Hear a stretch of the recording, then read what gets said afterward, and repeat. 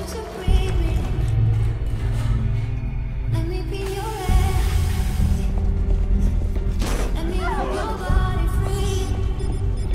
don't have to kill these people.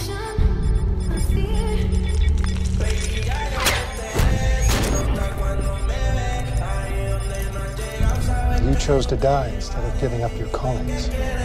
I'm new. Time isn't the problem. It's getting out alive is the problem. Would you take a child hostage? A woman? Vodka tonic and a Diet Coke. What? You never drink on the job. You're well informed. Pays to be in our profession. Well, I've seen too much. Well, I prefer soda water. No, you don't. We all believe we'd run into the burning building, but until we feel that heat, we can never know. As I understand it, we're trying to prevent World War III. Policy is to suppress. Whose policy? I'm the protagonist of this operation. Ours, my friend. Just save the world.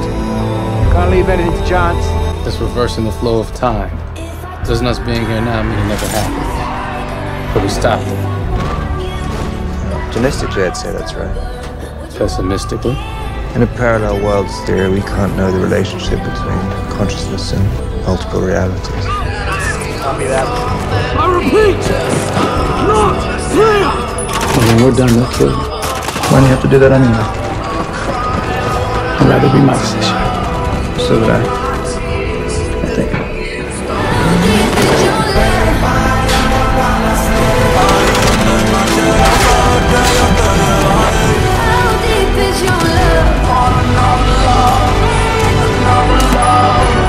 It's me in there again, leaving another pass in the fabric of this mission. We're the people saving the world from what might have been. What do you believe?